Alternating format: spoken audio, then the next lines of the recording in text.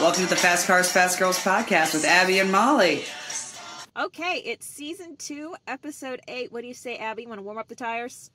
Yeah, baby, let's warm up those tires. So let's talk about, we've got a wonderful interview with Sabré Cook today that I'm super excited about. I know you are as well. 100%. Yeah, and to any of our listeners, you're going to love her. Yes. If you don't know who she is, you're about to meet her. She's in the ladder series, the Mazda Road to Indy, that leads up to the IndyCar series, and she's just awesome.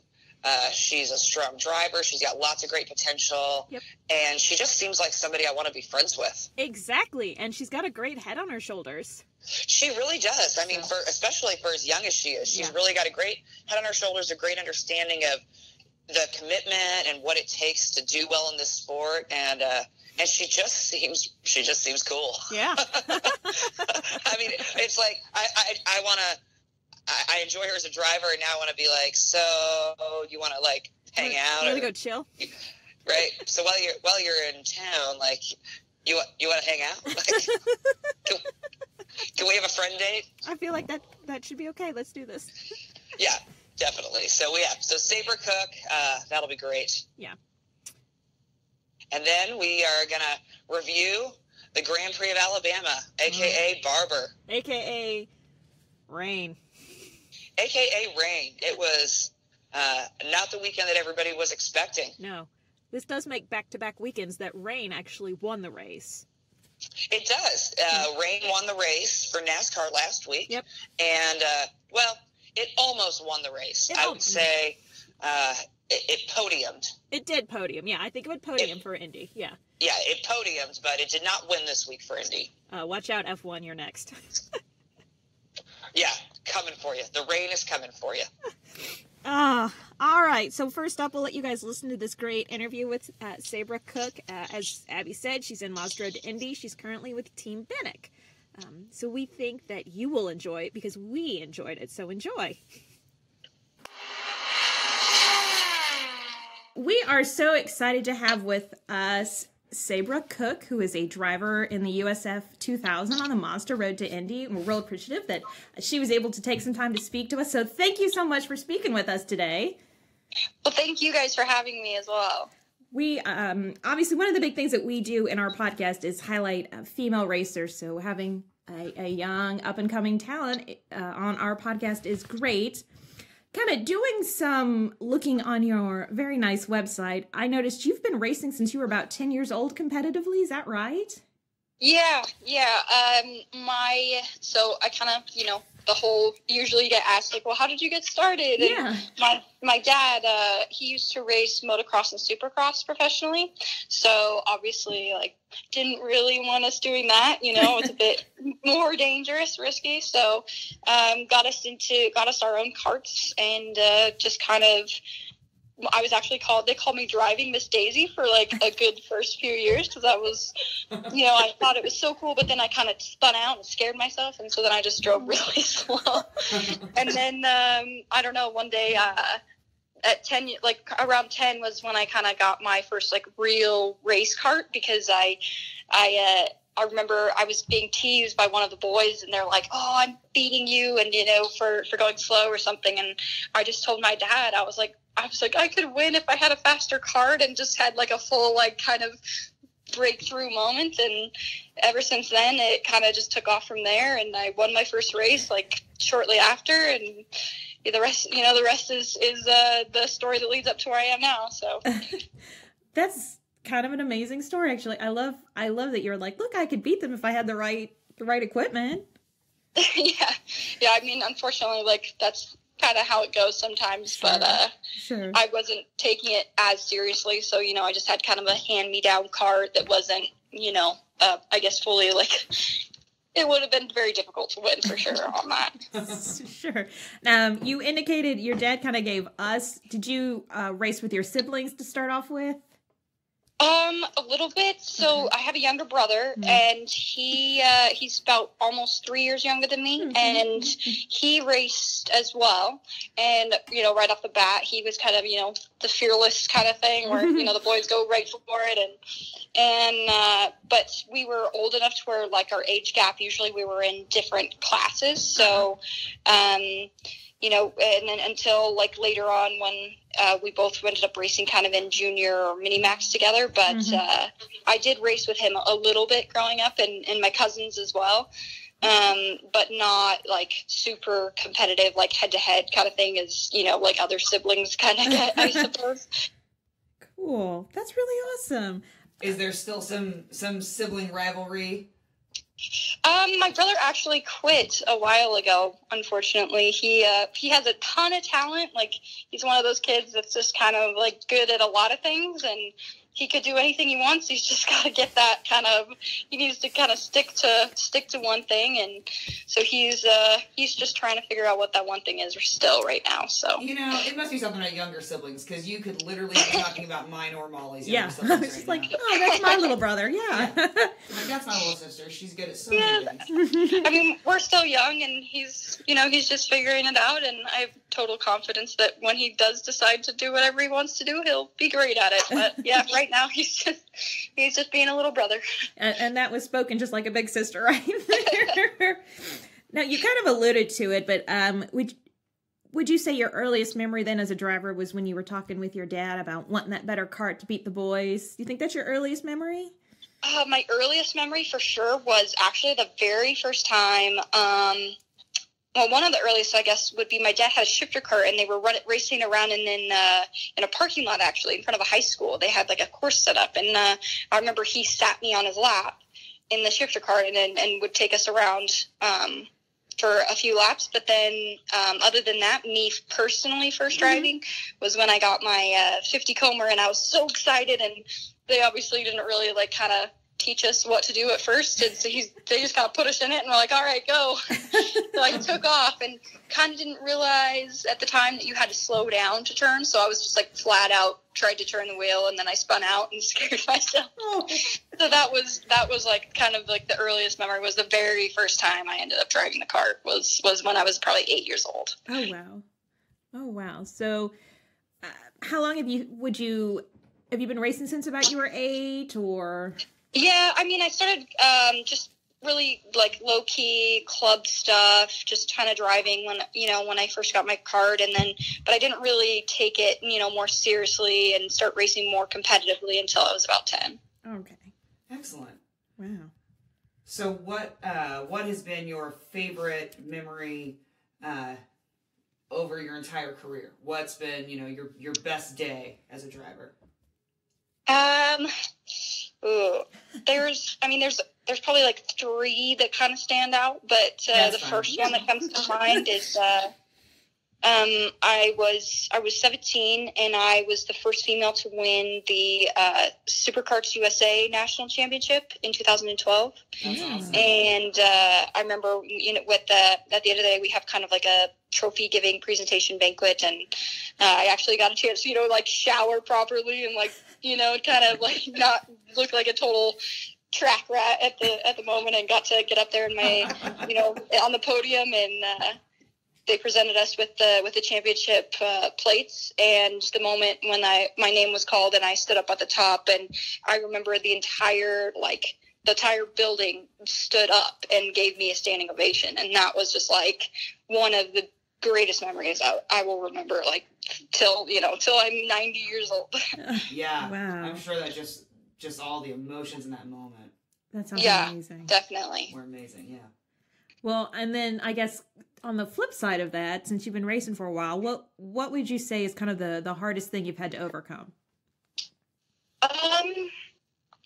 Honestly, I think I guess it's kind of been, you can have both the mental and physical side of it. So I guess if we just take, the physical side, when I was about 15, 16, and you start moving up and you're allowed to race with like full grown, like a men or adults. And that kind of, at that point, you know, the boys and girl hormones start changing quite a bit. So at that point, you know, I noticed that there was kind of a disparity in strength kind of. And so once I actually like committed to a full-time like fitness schedule and really worked on strengthening myself in that way, I definitely I instantly picked up a lot of speed and a lot of time and confidence and everything. So, I mean, that wasn't totally difficult, but definitely I still have to kind of just make sure I keep up on it. So that way I can handle, you know, anything that I get in, or eventually maybe the, you know, IndyCar, no power steering. And it's a super heavy car and tons downforce. So just making sure that I'm ready to do it. And that, for sure, as long as you just put the work in, it's not an issue. And I mean, we've seen that time and time again with Pippa Mann and Catherine Legge and Di Silvestro. They had no problem handling the cars. But mentally, I think that is the biggest struggle for any driver, to be honest, is, you know, making sure that you can manage the environment around you. I guess it just kind of always make sure you put your best foot forward.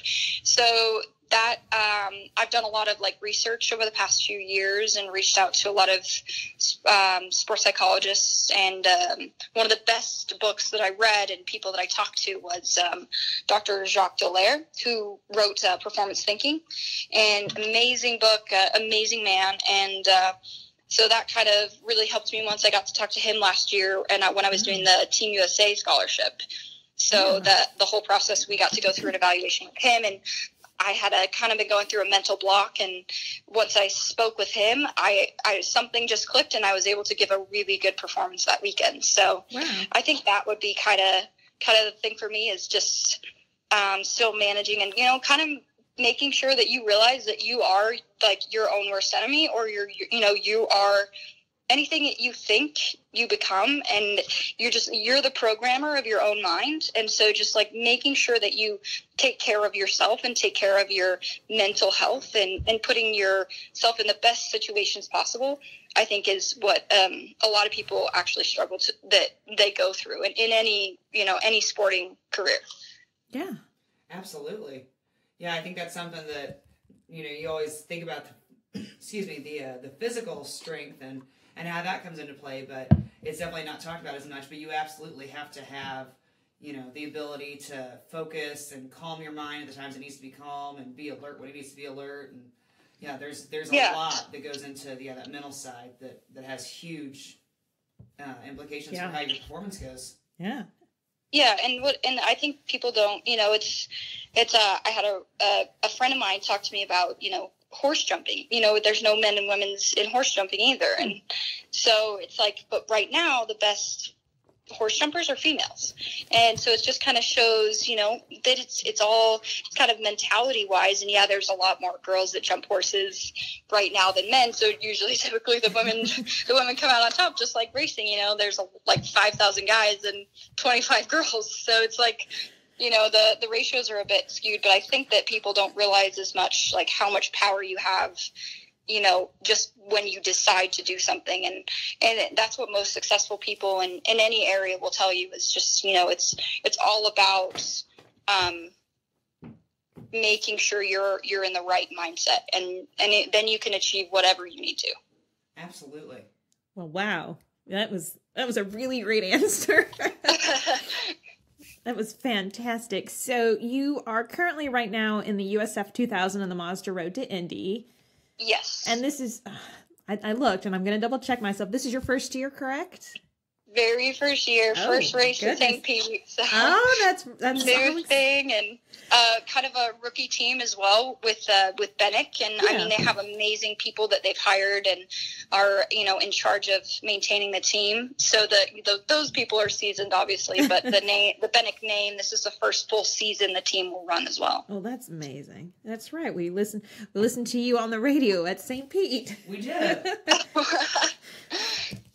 Yeah. So it's a good situation. They're really great guys, and my teammate's great. It kind of I got a second younger brother, Michael. That's good. So young.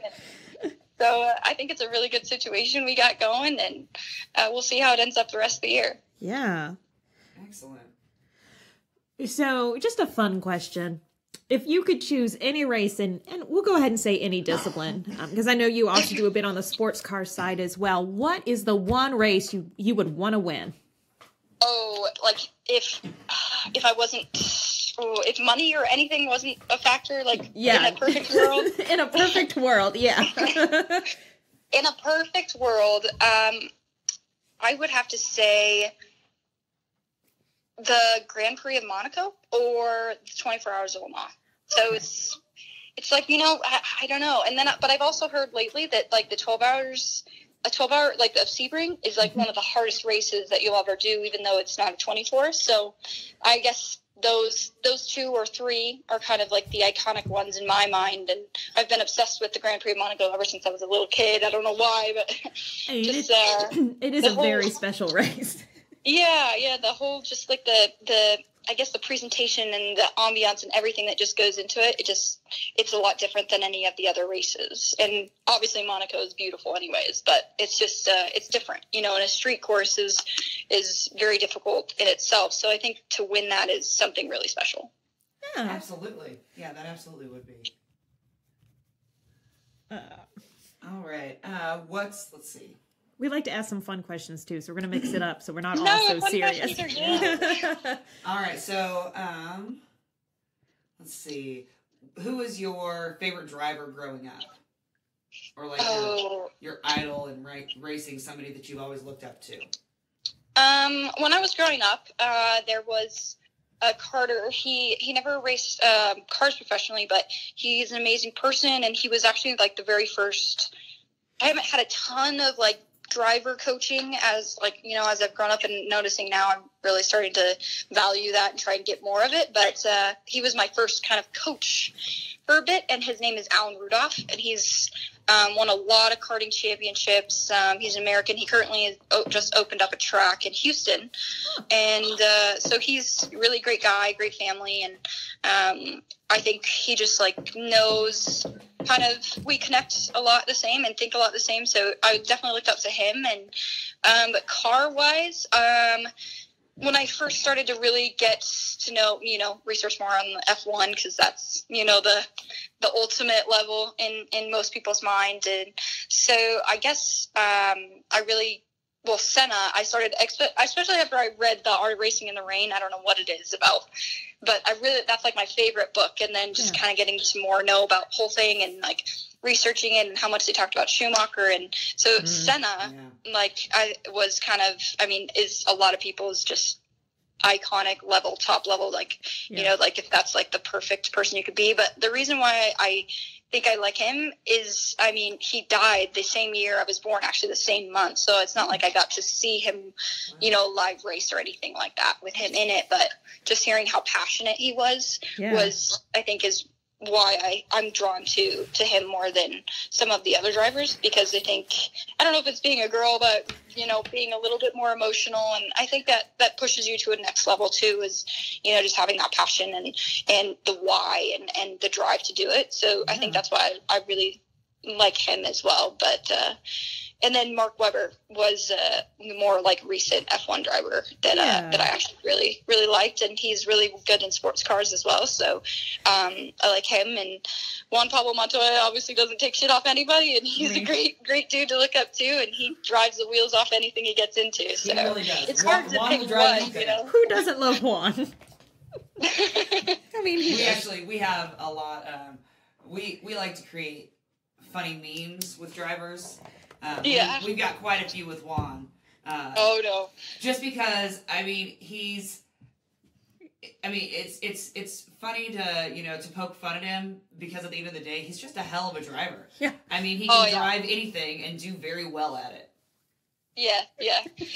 He's and he just speaks his mind, and he's just he's got such a strong mentality to where he just he's confident in his abilities, and he doesn't worry about any of the stupid frivolous things that a lot of us get caught up in today's like overstimulating environments and social environments. So it's he's a really cool person for sure. Definitely. Yeah, absolutely. So you've got a degree in mechanical engineering. Did you achieve that degree? I know at one point you were working towards it. You recently got that degree? Yeah, I did. I just graduated in December. Gosh. Well, first of all, congratulations. Thank you. That's amazing. That's a pretty hard degree, I feel like. Yeah. Yeah, I definitely lost lots of sleep over the last few years. I'm sure. Had my share of mental breakdowns, but, I survived and made it through eventually. Do you think the information you got from that degree, is that helpful to you now in your racing career?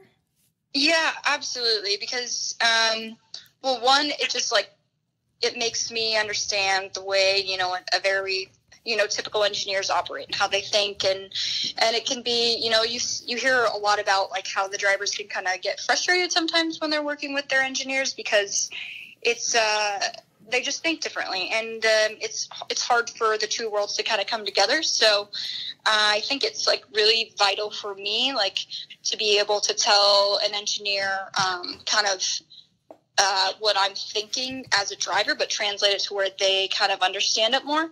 Absolutely, and then we optimize the car better. Yeah, well, and engineers, so Molly's an attorney, I'm a nurse. And engineers are definitely included in another profession that you kind of speak a different language than normal people. And so, I'm sure that makes a big difference where you're able to explain it to your engineers in engineer lingo. Yeah, and if, as I have my degree now, so if they're racing, hopefully, I'm not going to knock on wood, but if I need to, I can go get an engineering job, and if I become, a design engineer or, a race engineer, it's super helpful to be able to get that input from the drivers, and so I would be able to kind of, I think, relay it and translate it into, a new iteration for the car if I needed to, if I was on the other side of the fence. Absolutely. Well, hopefully you don't have to fall back on that degree. We're thinking you're going to go pretty far, but that's just our opinion. Yeah. Well, I hope so as well. So we'll see. But it's nice to have, as a kind of a backup plan. So. Absolutely. So tell us some of your interests outside the car. What do you like to do in the rest of your life? I really like being outdoors, and obviously I'm from Colorado, so growing up, doing a lot of outdoor activities, and college, though, has brought me a new appreciation for naps. Because Yep. So, I don't need those, definitely not near as much now, but, I just like being, hiking. We have lots of great hiking where I'm from, and skiing when you get a chance to do it, and skiing was terrible this year, unfortunately, but it's just stuff like that. And I love animals, honestly, and I just love dogs. Anybody that knows me, I just love dogs. So I'm actually sitting here right now with my dog talking to you guys. We're sitting here with Molly's dog, actually. So it's fine. The dogs are on the podcast as well. It's okay. So what kind of a dog do you have? I have a chocolate lab. Well, I guess it's technically my dad's, but he sleeps with me every time I'm home. So that means he's yours. He's yours. Yeah, he's mine. He's mine. No. Aww. But yeah, they're great, and I feel like they just make your day happy, and you can never really be too sad when they're around. So they're definitely good for your soul. Definitely. Well, so since you grew up in Colorado, did you enjoy the Winter Olympics this year? I watched them, but I didn't watch them near as much as I normally would have. I think I was somewhere. I think I was actually racing for most of it, and I wasn't in town. But I did watch some of it, and I watched Shaun White's, his comeback run, and then watched Lindsey Vonn's her last Olympics. So that was, it was kind of a nostalgic moment to watch her do that. And then I watched a little bit of the figure skating, but I kind of wish I would have seen more of it, because I think it's amazing what they can do. So especially on a little tiny blade, it's just for me, I'm terrible at ice skating, and so I just very much appreciate what they're able to do. Absolutely. Yeah, no, it's completely amazing to me. I would 100% break all of the bones in my body if I tried that. Oh yeah, just let it. Yeah. Yeah, it's unbelievable what they can do, and just my ankles always hurt so much when I go, and I feel like their ankle strength has just got to be ridiculous. So I agree. Anything in general, they're just super fit, but it's pretty cool to watch what they can do. Oh, definitely. Absolutely. especially in tiny little outfits. That's like right. Well, and I read a funny article that talked about how figure skating is the only sport where one of the things you're judged on is how Your ridiculously hard the program is athletically, and how well you appear that you're doing it effortlessly. I'm like, you know what, that's true. In every other sport, it's okay for you to, for the look on your face to very much show that you are, working your ass off. Working, yeah. But in figure skating, that's they so smile funny. and just look effortless. I guess I didn't really think about that. I didn't realize that they couldn't, make a grunt face. Like, I'm pretty sure I make kinds of faces when I'm driving. So. Grunt face, yeah, no, those happen. Yeah. Or the whole stick the tongue out, where you I definitely do that. I think you're allowed to as a race car driver make those faces. So no, that's okay. Yeah, definitely. Oh, all right. Do you have any funny stories of practice days, race days, where it seemed like just kind of everything went wrong, or it was just kind of one thing after another? Oh gosh, I've had plenty of those, unfortunately. I'll rag on my dad a little bit, I guess, because he was my mechanic for so long, because it's expensive to hire one on your own and a really proper one. But so my dad would always help wrench for me in karting, and there were days where I love my father, but he is very much he's pulled a million different directions a lot, and he tries to do way too much.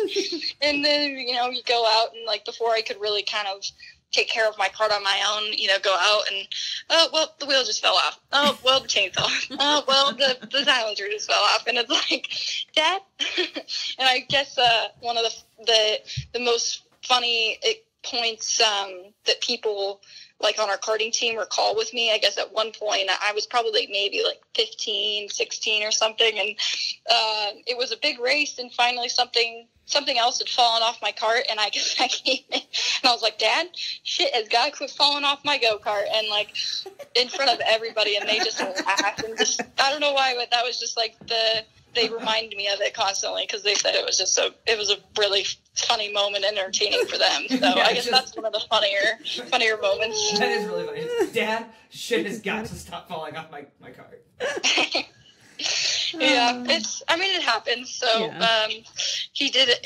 I've been really, really blessed to have a dad that is super supportive and not super overbearing. I mean, he does, obviously any dad gets overbearing at one point, but he's never been the crazy super intense T-ball dads, but he's always supported me and believed in me. So I definitely and his support is, I think it's we kind of have a special thing going, because he also was kind of in a similar sport and situation, so he can really relate to me, whereas some other parents maybe can't as well. Mm-hmm. So it's really nice to be able to have a dad that I can talk to about that stuff. Absolutely. That's pretty amazing. That is. That's a good dad right there. He's a good dad. So, do you have a hype song that you have to listen to before you get ready for a big race? I actually have a Spotify playlist that I made that it's it honestly depends on it goes back to the mentality thing, to where I need to make myself get into the the right kind of mental state, and so sometimes maybe I'm not as hyped up as I need to be, so then I'll listen to a specific kind of song, or actually try to how a lot of the motocross guys or skiers or just any other athletes, they usually warm up and get their heart rate up before they actually go out and perform. So I actually think that a lot of times in cars, we don't really you don't see that as much, and I think it's actually really something really important that more of us should start doing, because it's just better for your muscles, it's better for your performance, and so I'll do that, and sometimes just getting your heart rate up, it will alert your senses, and it's good to be a little nervous, makes you more alert and more better reactions, and so I'll do that, and then but sometimes I'll be too jazzed up, and I'll be kind of over driving, or and I need to kind of refocus and calm down and just kind of focus on having fun. So then I could listen to another playlist to kind of get my mindset back towards that. So it's all about, you know, balancing it and making sure I'm in the right place. And maybe sometimes if I'm like super tired, if you take like a quick power nap and make sure you don't sleep more than like 20 minutes, and because then you go into like a REM sleep or something like that. But, you know, it can kind of refresh you and hydrate, make sure you're hydrated and all that stuff. And I actually take, there's a, what's it called? It's like a supplement line, and it's called Advocare. They have a supplement that's called Spark, and it's literally just amino acids and, you know, electrolytes, and has a little bit of caffeine in it. So I will take that. Even sometimes when I was studying, it kind of just like gives you a little more mental clarity and just kind of gives your body the nutrition it needs to kind of get going. So it's nothing like super, like, you know, crazy pre-workout, like jittery kind of thing. Sure. No, it just kind of depends on where I assess that my mental state is at, or where my body is at. And then I'll kind of just go from there and make sure I prepare myself in the right way before I go out. That's very smart. Yeah. I never thought about having kind of like a warm-up period before you get in the car to drive. That actually makes a lot of sense, though. It does. Yeah. I do this thing where, like, in karting, I would, like, kind of where you, like, you know, where you go to hug someone and you kind of cross your arms, but if you swing them fast enough and you alternate which arm goes on top, like, that's actually, like, a really good one to get your, you know, it activates your upper body and your abs and your core and your back muscles and your shoulder muscles. And so that's, like, one of the really good exercises I'll do just kind of quickly before I get in the car. And I think it would be super cool if I had like a trainer and like a bike trainer where you can set your bike up on it and do like a light spin before you go out. Then I think that would be awesome, but it's a little difficult to travel with a bike, so I haven't figured that one out yet. Yeah, that would be a little hard, I would think. Yeah, but they definitely, like, motocross guys and supercross guys will do, like, that's something that they do before they go out for their events and sessions. So it's definitely, like, something that other athletes use, and I think it's just important to kind of get yourself warmed up, ready to go. Yeah, absolutely. Yeah, definitely. Well, here's something we always like to ask. What is a hidden talent or skill that you have that maybe a lot of people don't know that you have? Oh, okay. I can sing pretty decently. I was in like honor choir all throughout high school, and I used to do like some plays and musicals and stuff. So, sometimes I'll like do national anthems and stuff for like local events, but so that's, I guess, one of them. And I also like to, like draw and paint, more of an artistic side. So I guess I have like that as well as like the racing and the engineering. So kind of polar opposites in a way. Absolutely. Yeah, they are. That's excellent. That's amazing. That's both sides of the brain. Yes. Yeah. Oh. Yeah. No, I think it's good to exercise all of it, because it kind of relaxes, gives the other side a break. And sometimes you look at things in a different way if you kind of, you know, like it's like a muscle, you know, you have to kind of allow it to relax and maybe do an exercise a different way to confuse the muscle in order to, you know, gain strength. And your brain is the same way. So just doing just kind of out of the box things to try and always, you know, make improvements. That's pretty awesome. It's a very nice talent to have actually. So I mean, maybe if the anthem singer accidentally calls in sick at the 500, we might have a backup here, is what I'm thinking. Oh my god, I am so bad at like I get a little bit of stage fright when I sing. Like that's why like choir was nice, because you're like up there with a bunch of people. But I would have to definitely like maybe stare at a wall and like not look out at all the people. But you know, I could do it, but I would get probably like way like a million times more nervous for that than I would if I was actually driving in the 500. Oh, absolutely. Oh no, but that I get that. Singing the national anthem in the Indy 500. Yeah, that would be terrifying. Yeah, that would be like, that's a really big order for sure. That's like superstar level, like people that need to be singing that. Right? Well, and Molly and I are both musical as well. And I went to a high school, and our band marches around the track the morning of the Indy 500. And That's awesome. Yeah, it's super cool. But yeah, that is very similar to a choir. You know, you are performing as part of an ensemble. Yeah. You know, it's like that didn't feel nerve-wracking. But yeah, to be a soloist, no. I don't think so. Maybe with enough practice, like, you know, you do enough things that scare you and it gets easier, right? But yeah, it's definitely it's something different for sure. Yeah. But what instruments do you guys play? Well, we both play piano. Mm-hmm. That's amazing. Thank you. And then Molly plays the oboe as well, and I play the French horn. So Dang, look at you guys. You just have a little bit of everything. Yeah, it's real fun at parties because we just know classical music. Yeah. Hey, that's okay. Yeah. That's so fine. We can't really I know, like, I can read music enough to where, like, I can be dangerous on the piano and just, like, kind of pick something out. But definitely need to learn to play it fluently. But I definitely admire people that can play like that. It's really, really beautiful to listen to. Well, thank you. It's a lot of fun. It doesn't, like the bike, it doesn't travel well, though. Yeah, exactly. Yeah, there's so many times that I'm like, I should have learned how to play the guitar. That's so much easier to take places. I mean, you could get, like, a keyboard, I guess. It's still pretty big. Well, the horn probably is easier to transport, right?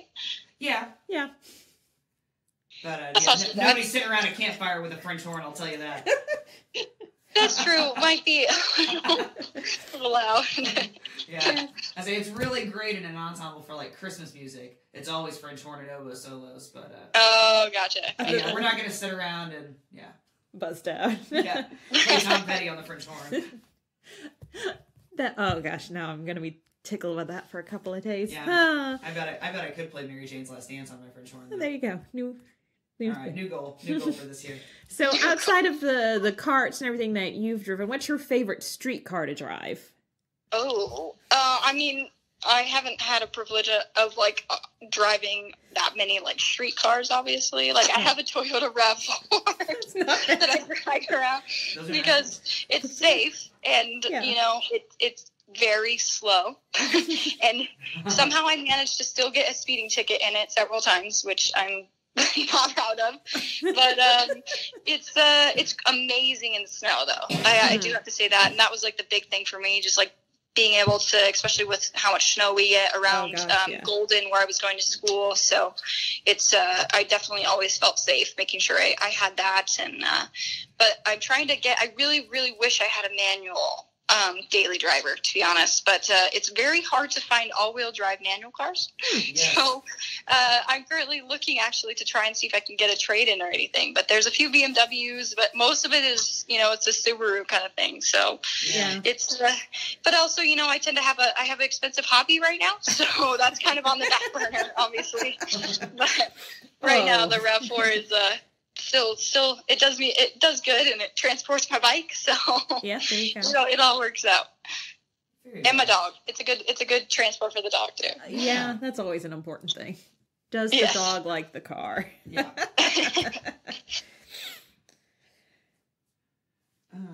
Definitely, I need to get a cover for it though, because he is definitely going through that spring shedding right now. It is ridiculous. Oh yeah. I'm lucky enough mine doesn't shed, but my parents have a long-haired German Shepherd who oh goodness, I think loses 4 pounds of hair every other week. So I understand the shedding in the car. Yeah, you could probably make another dog out of the hair, right? I can. Absolutely. Yeah, I can. It's a lot of fun. It's a lot of fun on clothes. Yes, people very much appreciate it, you know, when you like, sorry about all that hair. Just brush it off. It's my car, you're just gonna have to deal with it. That's what I tell them. Sorry, it's my car. What do you want? So yeah. Always keep the sticky lint roller in the car when you have pets. Yeah, they manage to like get stuck in the seat though. They like the little hairs. They like get stuck under the fabric, and there's literally nowhere way else to get it out other than pulling it out one by one. Yep. With your hands. Yep. I've been there. So, what is the next race for you coming up? I'm actually going to VRI for the first time next week. Okay. My one of my main sponsors, Apple Motorsports and Aspen Equity Group, they're kind of one and the same. My sponsor's racing his own. He has a GT Porsche Cup Car 2007, I believe it is. Okay. And so it's amazing. He wheels that thing around, and he's about 71 years old now, and I'm very impressed with his car control, and like that thing is wicked fast in a straight line. So it's really cool to watch him drive that. Oh, wow. So I'm excited to see the track too, because it's obviously a well-known track here in the U.S. and I haven't seen it in person yet, so I'm excited to go do that. Awesome. And now on the Mazda Road to Indy, what's your next stop?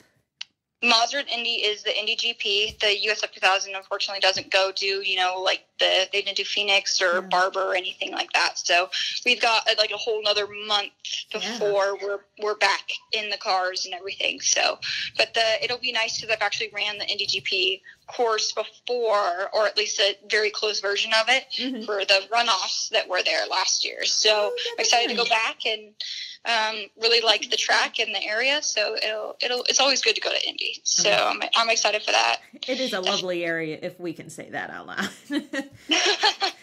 Yeah, and Bell is also opening up their brand new store downtown, and so I'm really stoked to go see that as a Bell athlete, and they've been working super hard on it. So definitely excited to go do that and have some friends there. So it'll be a good week or good month, I suppose, because the 500, and our oval race, the one oval race we do is shortly after. So it'll be good. Awesome. Well, before I forget, I want to have you tell everybody what your social media is, where they can find you. Okay. Facebook, it's just Sabré Cook Racing, SABRE COOK, and then Racing is a fan page. And then on Instagram, it's just Sabré Cook. Twitter, it's Sabra_Cook. Kind of, if you just search my name, basically, you'll kind of find what you need. And then my current website is sabercookracing.com. Awesome. Excellent. Awesome. And then, so I know you said it is an expensive hobby. So do you have any sponsors you want to recognize right now? And is there any way that, what are some ways that fans can help you out? Maybe some sponsors they can support, or I know you're probably always open to some new sponsorship. Always, yeah. Just trying to make the right connections with the right people. That I have really great people around me right now, like Apple Motorsports and Aspen Equity Group and Bell Helmets, and Coda Karting actually just joined on recently, so really excited for them. They're putting me to do the Indy GP race, so super appreciative for their new involvement. And then also Mesa Fitness and Grand Junction Motor Speedway, just local companies here that help me just make sure I get track time and get my, have somewhere where I can train and work out, and the right kind of trainers and nutritionists around me that I can consult and just make sure my performance physically and mentally are where they need to be. So those are the great people I have around me right now. Always, of course, looking for other partners and, trying to always have meetings and calls I'm making to make it happen. And, if you guys know anybody, or anybody listening knows somebody that would love to help me, it's unfortunately a very expensive sport, and as much as we wish it was like a traditional sport, it's not. So that's just kind of all that matters to keep going in the USF2000 series right now. I'm actually not confirmed for the whole season because I haven't gathered enough funding or support to do the full one. So right now, just taking it a couple races at a time and just pushing to get that ultimate budget to do the full year all the way through August. Sure. And if they go to your website, is there a way, if somebody knows somebody, they can direct it to your website and there's somewhere to contact you and your team through that website? Yeah. There's a contact form. You just go to my website and it'll send me and my media team an email. So RTD Media also does a great job with all my marketing and social media stuff. So if if you guys need anything for that, they are the people to go to for sure. They're a super great team and just great people to work with.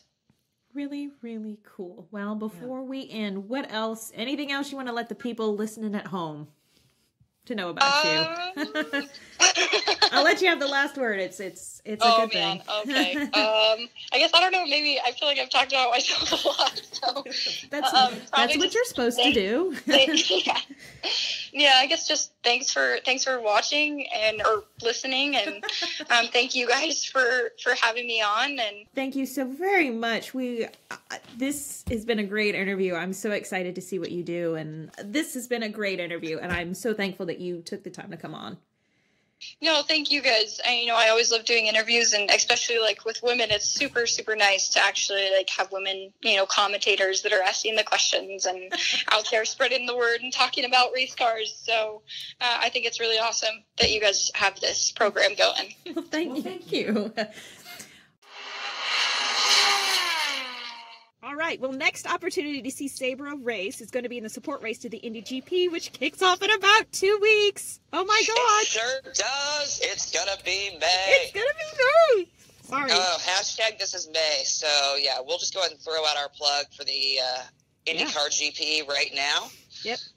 Get your tickets. Please. Get your tickets and go. It's fun. It's not as expensive as the Indy 500. It's a good day. It's a great day to bring kids. It is. Heck, get the general admission, and you can sit on the mounds, you can walk around, you can check stuff out. Because if you're worried about your kids getting bored and you're on the mounds, well, there's lots of grass, so they can roll down. They can run around and get some energy out, and you can watch a race and keep an eye on them, and everybody wins. Everybody gets a good day at the track, so it's a great family day at the track, and lots of good racing, because we've got the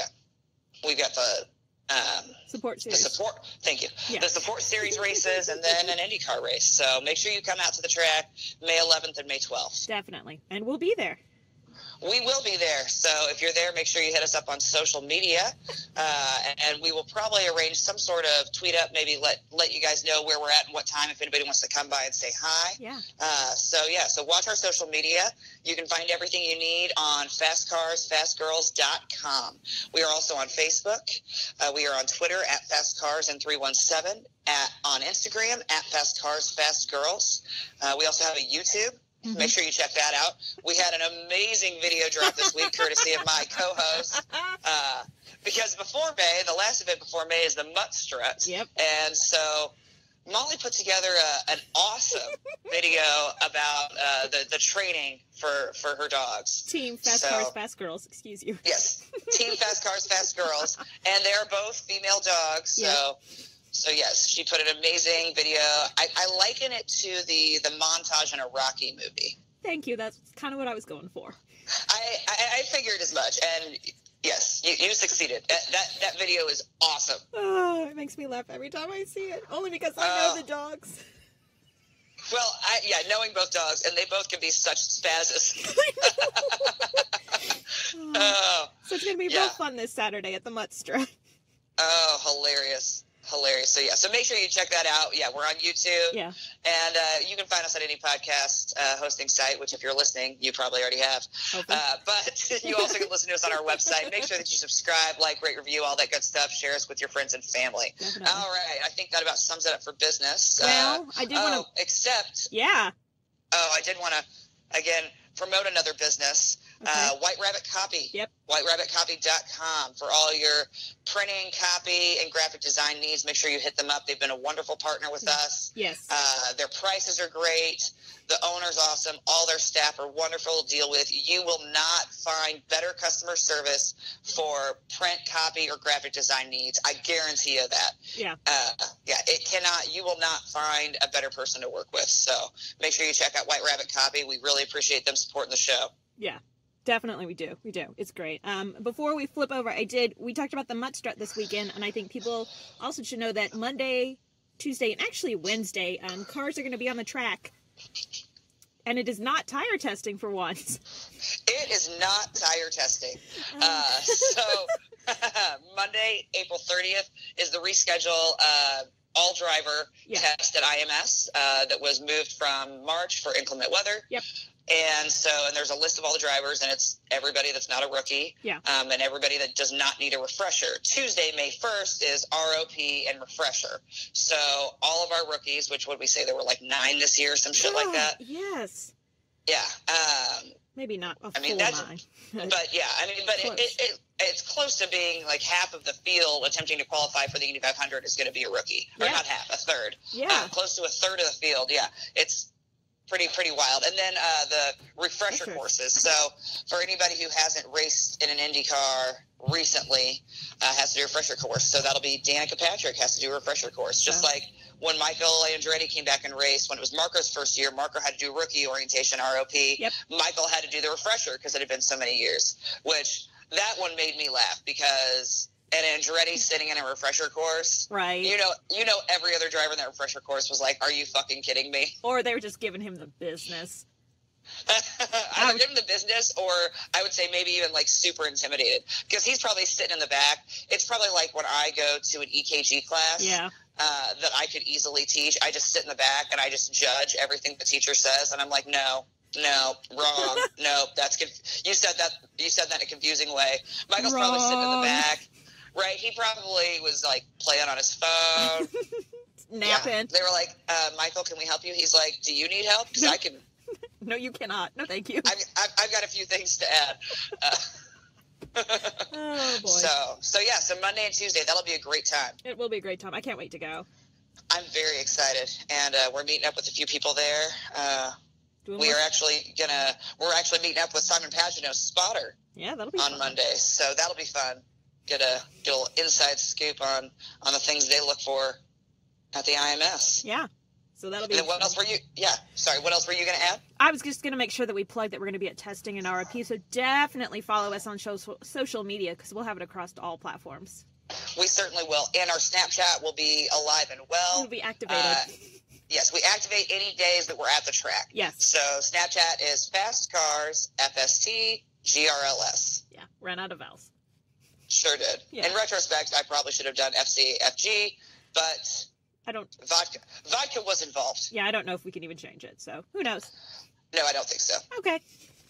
I mean, we'd have to create a new one, and I just don't care. I'm not doing that. How about a quick roundup of other motorsports? NASCAR. So Bristol raced on last Monday, and I don't think we actually talked about it because we recorded earlier. So Kyle Busch won at Bristol, and then Kyle Busch won on Richmond, and then they're at Talladega this upcoming week. Well, and the Richmond race, that was his third in a row. Yes. Because it was this whole thing, is he going to get 3 in a row again? Because he's done it before. He's done a three-peat 2 times before, I think. I don't know how many So times this was before. his third three-peat. So there you go. Kyle Busch. So, and I only know that because a lot of my patients had NASCAR on in their rooms.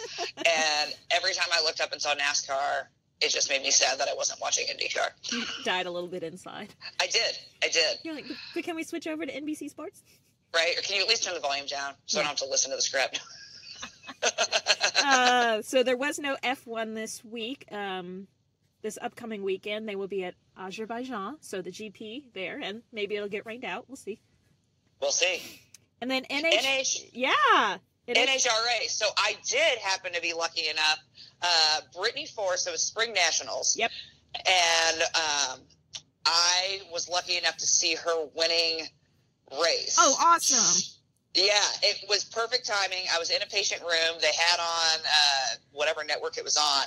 Wow. And literally we were mid-conversation, and then I heard something, and I looked up, and I see Courtney Force and John Force. They show them, and they're standing and, looking on, and then I look up, and I realize that it's Brittany in the car. Yeah. And she was racing against the number 2 guy, and she was number 16 at the time. Oh, wow. And I turned to the patient. I was like, "I'm sorry, can you hold on a second?" I was like, I have to watch this. Sorry. And, yeah, completely professional. Well, that's fine. Yeah.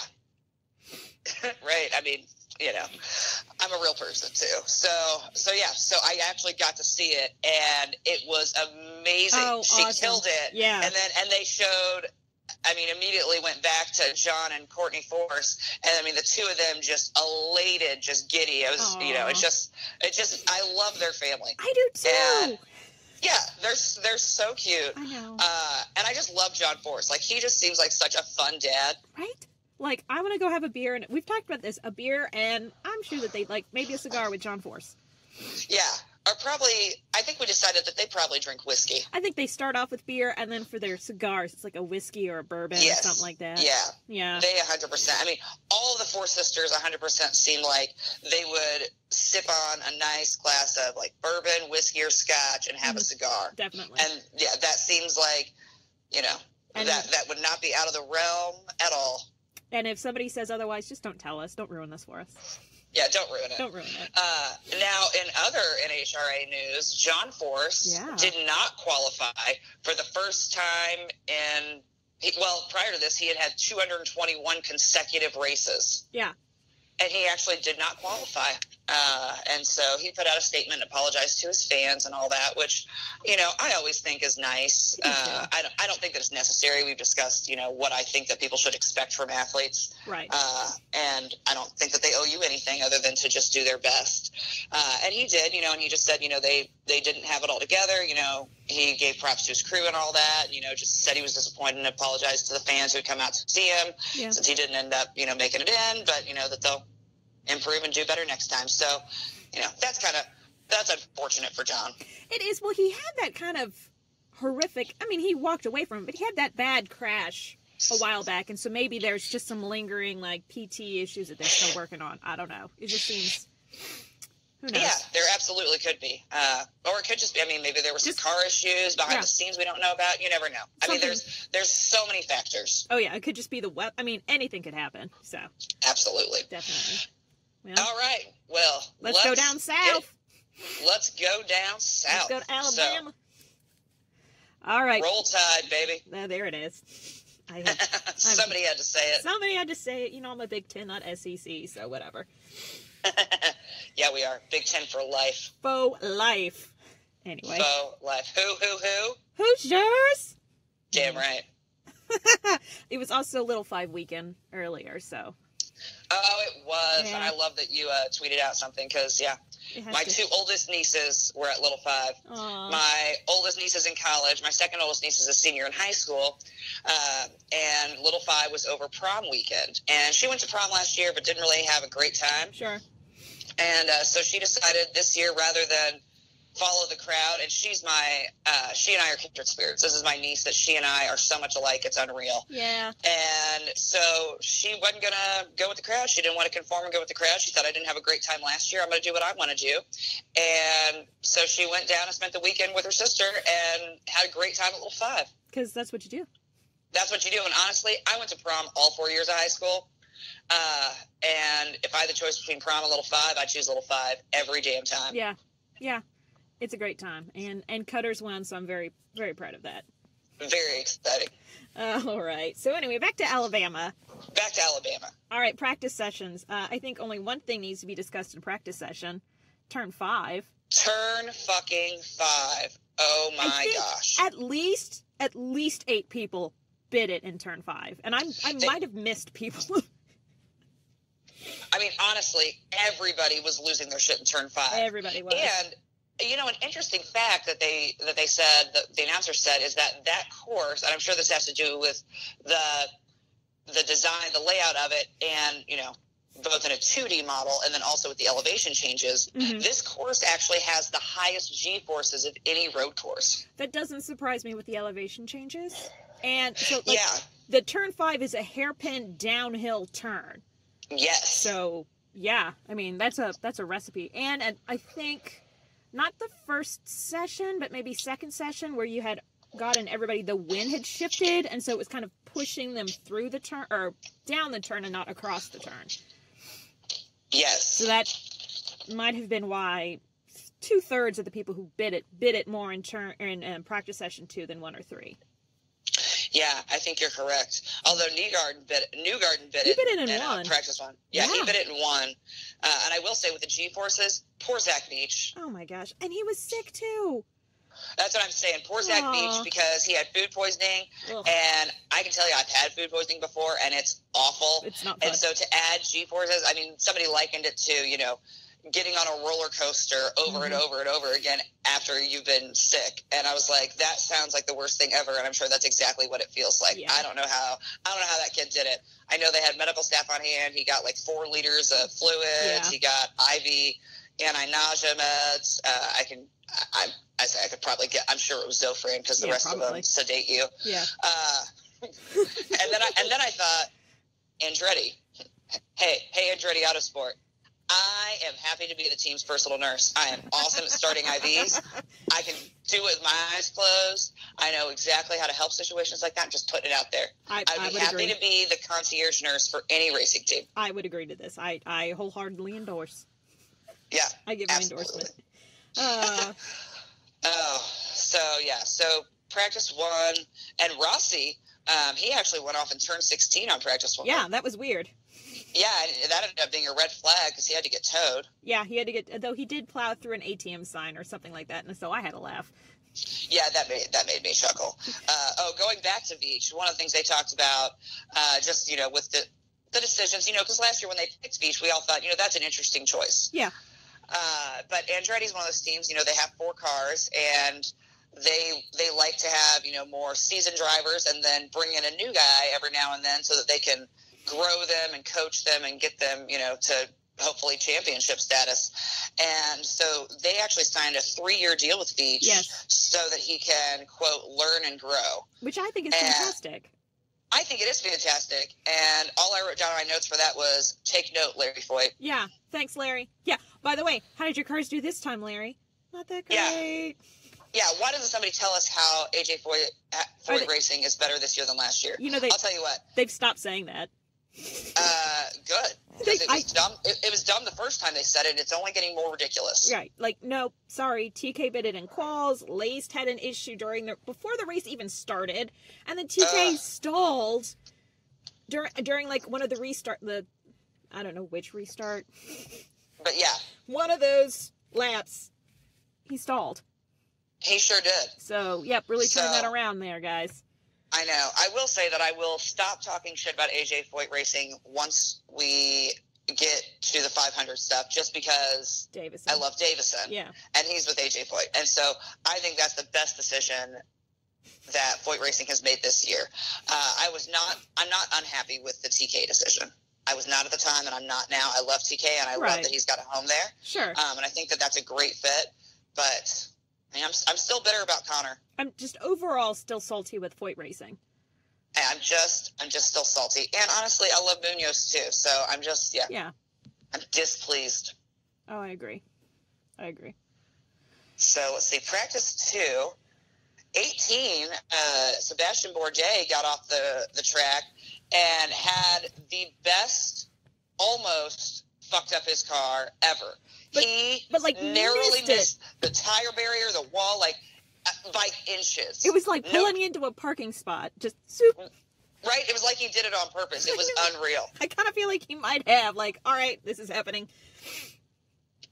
Oh, and then Wickens didn't even get out in practice 2 because they were trying to figure out he had some water leak issues, and so they were messing with his car. I got really concerned when that happened. I was like, oh God, no. He was on such a good, like, momentum. Like, he was. This and so, that fuck you up. Right? Although when they interviewed him, you know, he was cool as a cucumber. One of the things that I enjoy, because they interviewed him about that and they interviewed him about the weather, and one of the things he said was, you know, that he's always, you know, his philosophy in life is worry about the things that you can control. Well, you cannot control the weather. And so when they were like, are you about the weather? He's like, nope, I have no control over that. Like, if it's a wet race, it's a wet race. If it's a dry race, it's a dry race. Like, worry about what you can control. He's like, we can control the car. We can control this. Like, it is what it is. Yeah.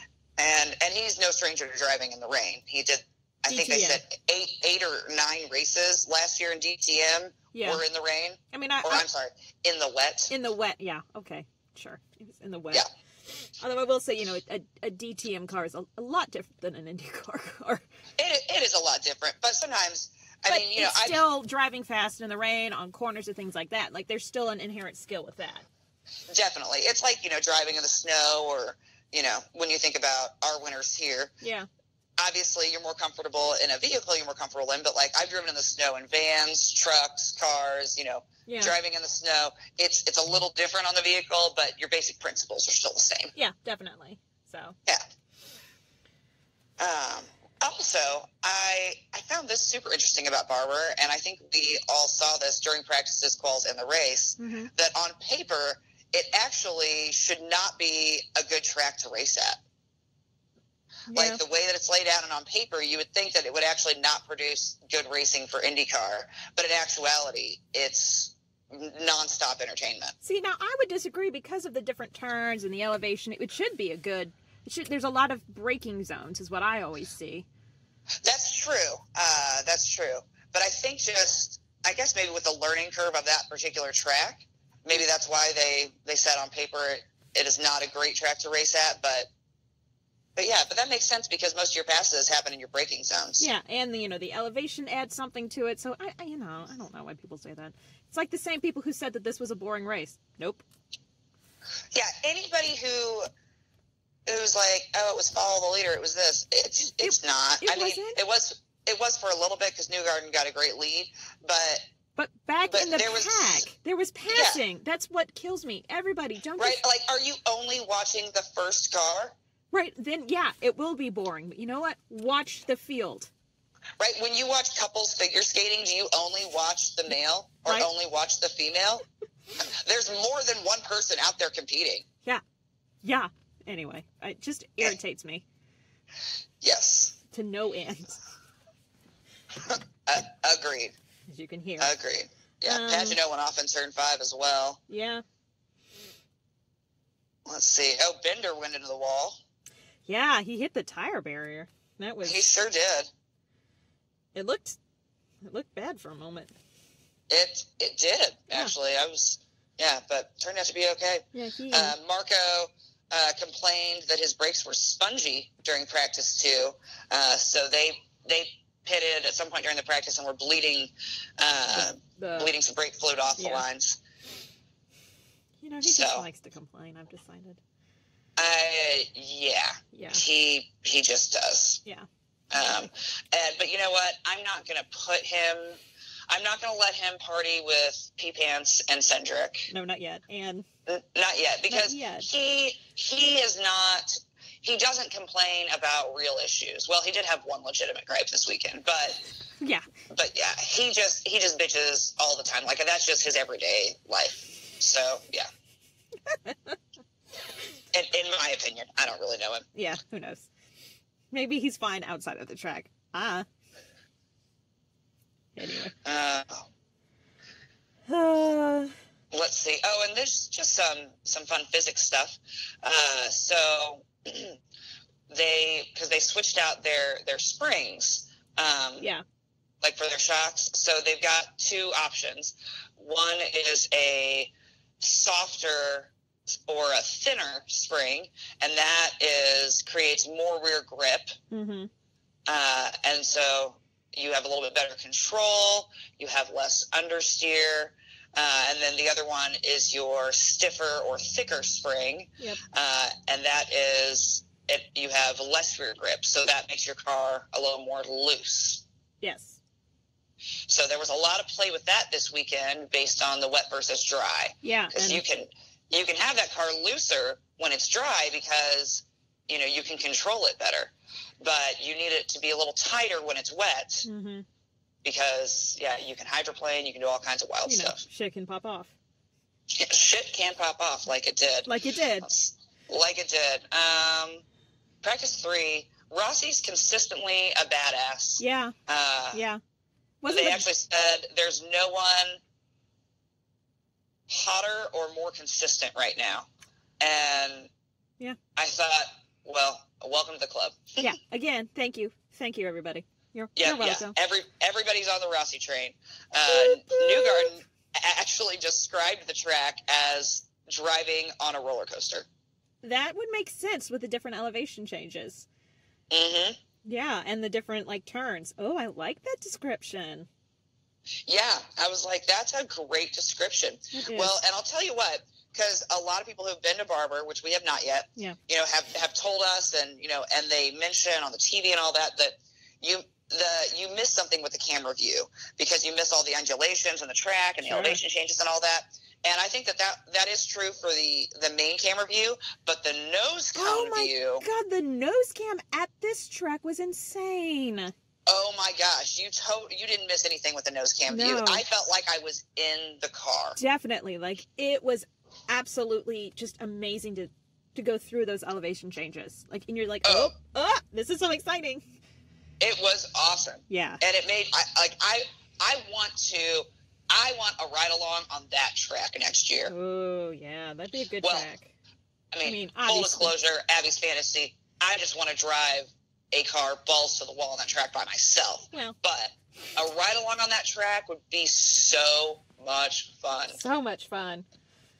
Oh, that'd be great. Let's see. Jordan King stuffed it. He did. Up at 2. He had some substantial left suspension damage. They got it fixed. Yeah, they interviewed Ed Carpenter. He did not seem as upset as I think he probably was on the inside. But he did say, you know, Jordan's, you know, he's a strong racer. He's been doing well. You know, we're still growing and learning. And then he made a joke. He's like, I mean, we're 3 for 3 on the same mistakes at all practices. But which that made me laugh. I was like, well, yeah, you are. Yeah. I mean, might as well just call it out and say it. Yeah, you are. Yeah, you know, it's fine. And you know what I found interesting in practice 3 that did not hold true for quals is that Ray Hall, to me, seemed to have his shit together better than most of the other drivers. Like, because he was the one who, you know, we heard complaining a lot in St. Pete about how if the front was tight, the back was loose. If the back was tight, the front was loose. Yeah. And, you know, and he's mentioned in every race that, you know, he doesn't have that car was just too loose. He just could not, it just hasn't quite found his groove. Yeah. Which, honestly, it's amazing that he keeps finishing in the top 10, considering that. Exactly. But, yeah, practice 3, he just looked, I mean, his car just looked tight. When you watched his hands, it seemed effortless. Yeah, he seemed to be really well in P3. Yeah, he did extremely well. And so I thought, I hope that they figured out, you know, the back of the car and their understeer issues and all that, because he just seemed like it was, you know, a drive in the park to him at practice 3. Yeah. And then, I don't know what happened in quals. Yeah. Yeah. So, qualifying. Yes.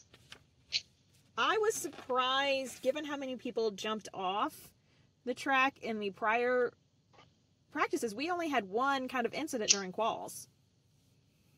We did, and what's interesting about, I love this rule, and I love they showed it, and then when it happened, they flashed it up on the screen. It was very and that nice. is, if you cause a red, then your 2 best lap times are taken away. And you don't get to go again. Like, you're done. You're done, and no matter where lap times push you, you do not proceed to the next round. No, you just sit there. You sit in your love pit that stall rule. And think about what you did. Like, that is cone of shame right there. That is cone of shame, 100%. That is the cone of shame. And that happened to Tony. Yeah, TK, yeah, and he was exiting pit lane. He was exiting, I know. I mean, to be fair, they were new tires, and so, you know, they weren't warm, and I think they just locked up on him, and yeah. And it's also the tightest pit lane after Toronto, so... It is a very tight pit lane. It's not like, you know, It's a little tight, but still. Exiting pit lane. It kind of gave me, when they would be driving into pit lane, it almost gave me anxiety, like when you're on the interstate and there's construction, so you have the concrete barrier that's super close to your car. Yeah. That's what it felt like when I was watching them. It just gave me anxiety to when there was rain, because I was like, shit, pit lane's going to be slicky. Everything. I can't believe we didn't have an incident. Oh my god. There were a few moments I was like, this is how it's going to go down. So going back to Graham, so he did not do as well in quals as he wanted to. They interviewed him afterwards, and he gave complete props to his team and his crew, and said that, you know, that it's on me, which a big step for him, honestly. Very mature for him. Yeah, he did not come out of the bat griping and, you know, saying, you know, X, Y, and Z. Bitching about X, Y, and Z, blah blah. He just came out and he was like, you know, great car, great team. This one's on me. I could have done better. Yeah. So So yeah, so kudos to Graham Rahal for kudos. Yeah. I think he gets one of the awards this week for not being a bitch. Well, I would say for being a gentleman. Okay, I guess that's a better way to say it. The gentleman's award. Because there's a long way between just not being a little bitch and being a gentleman. There's a lot of gray in between those two. Now I don't know if you heard this. They were interviewing, it's hearsay because they were telling us a story about a conversation they had with Wickens, but apparently they mentioned something about a lotion, and Wickens used to drive with him. Yeah, I heard that. And they asked Wickens what he thought and all, and with, all the crashes he had this year and all that, and Wickens having driven with him in the past, all he said was, he's crazy. He's crazy. Like, okay, well, yeah. I mean, that's why we called him the Mad Russian. Yeah, makes sense to me. Oh, all right. Round 2. RHR off-roaded it a little bit. Got a little, well, he just wanted to see what it was like. Right, turn 5. He had to get, turn 5 was going to snatch somebody. He was gonna play a little fast and loose, so it tried to get RHR, and he was like, not today. Not today, Satan. Not today. And he off-roaded it, popped it right back on, which, awesome. Yeah, especially in those cars. Amazing. Seriously. Yeah. It was he had a good weekend. He really did. Yeah. So good for him. Yeah, he really did have a good weekend. So yeah, excellent for him, and he made it into the Fast 6. He did. Rossi did not. No. His whole qualifying fell apart because of his tires. He had a good run, and then some other guys went out and were doing better, and the tires he was on, he tried to get an extra lap out of them and really just didn't work. Couldn't pull it off with his equipment. Yeah. Nope. And I mean, and he pretty much said that. He was like, well, we tried, but took a gamble. Tired. Didn't work. Yep. Rolled the dice, didn't work. Sometimes you hold them, sometimes you fold them. Right. So our pole winner was Joey New. And then Power, so some of the Penske boys realized that the team meetings are getting a little uncomfortable. Yeah. I think Roger Penske has probably enforced a corporal punishment rule at this point. Yeah. Yeah. Because really, Penske has not had good luck this year. No, it's not been a great year. No, I mean, Newgarden has done well. Right. But Power has had a very disappointing season thus far. Yeah. And Pagano as well. Yeah, I mean, Power, going into this race, he was 8th, and then Pagano was 16th. Now, obviously, Simon had that whole issue at Long Beach, so, I mean, that's going to fuck you up. Absolutely. But still, yeah, not the great year that, coming off of what happened last year. I mean, we're only four races in, but still, kind of thought they'd be doing better. Yeah, I did as well. Yeah. But the top 2 in the Fast 6 were Chevys. The back 4 were all Hondas: Seabass, RHR, Hinch, and Dixie. Yeah, I mean, it was quite the mix of teams. It was. This whole race, it really was. And and this was the first repeat team and driver win of the season. Yes. Yeah. Which I love. That's one of the things. I just love the variety in IndyCar. I do too. Oh, I do too. I love it. I was surprised that Dixon did not start better than 6th. He just, I mean, I don't know. There was something going on. I don't know what, but. Right, and he almost got bumped out of the Fast 6. Yeah. I was surprised at that, but is what it is. It is what it is. Yeah. So the race itself. I don't even know where to begin with this race. I guess we should start at the beginning where they had to move the race time because of rain. Because of rain. So so Needles went off, and I did not. I only saw that incident briefly. See, I've only seen it from one angle. He said Jones hit him. Jones said he didn't. I just couldn't tell because of the angles and the rain on the camera. I don't know. Well, and those cars produce so much spray. Yeah. I'll tell you this. No, we couldn't see for sure, but I don't know that Ed Jones would have known whether or not he was touching Kimball. Well, and that's how close they were. There was no way he could have seen it. I think, honestly, that he was too close for safety. There's not a rule about that. But if we were in race control, we'd have one. I just don't know, because I couldn't tell how close they are because of the camera angle. That's the other thing. Yeah, the camera angle is not great for that particular spot. So, and it was coming out of 5 up 6, so it could have just been that Charlie. I just don't know. But yeah, Charlie got on TV afterwards and decided to be Mr. Cranky Pants about everything. He was Mr. Cranky Pants, which made me laugh because he has hit so many other drivers. Yeah. Mm-hmm. Yeah. But I will say, those cars, it's not a smooth ride. No. Like, race cars are a rough ride. Sure. And so with that track, with the rain and all that, I think that it's totally possible that with the normal vibrations and sensations that you have just from, that rougher ride, I think it's 100% possible that Ed Jones could have bumped him and not realized it. Oh, yeah, but it also could be that he didn't. And he also could have not done it. I just don't know. I can't see it. I don't know. Yeah. I kind of err on the side of Charlie Kimball on this one, though. Really? Just with as close. Yeah, I think it's more likely that he did hit him than that he didn't.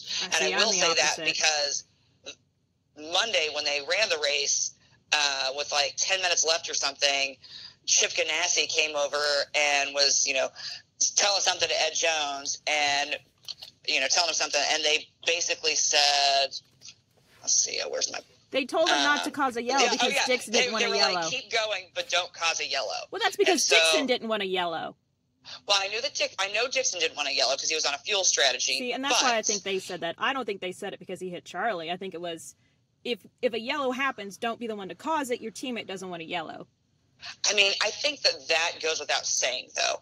I don't think that you tell that to a driver that doesn't hit other drivers. I don't. I wouldn't put a lot of stock in that because Dixon was trying to catch everybody on a fuel strategy, and so you want everybody on board with that. I'm not giving that a lot of credit. I mean, I hear you. I just, nobody's going to tell Rossi not to cause a yellow. Well, yeah, but you have to remember that it is only Ed's second year. So that might be something you want to tell a second year, like, look, hey, remember. Nobody was telling Rossi that last year. It was only his second year last year. I don't think any of the other Andretti's were in that position that Dixon were in last year, except Rossi. Yeah.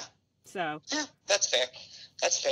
So, yeah, anyway. Maybe they got hit, maybe they didn't, but there was nothing, race control did not do anything about that because they can neither confirm or deny that there was a hit. So that caused the first of many pauses in the race. The second one, after they went back to green. Immediately after green. Oh my gosh. Joey wiggled hard, had a hard hydroplane the main straightaway, and then the willpower spin out. Yeah, he must have hit the exact same spot. Yeah, it looked like it. Newgarden did because they were on the same line, and he just lost it. He was trying to go full throttle. I mean, because he said, it doesn't, if you'd rather be full, have full throttle so that you actually have better grip and control. Yeah.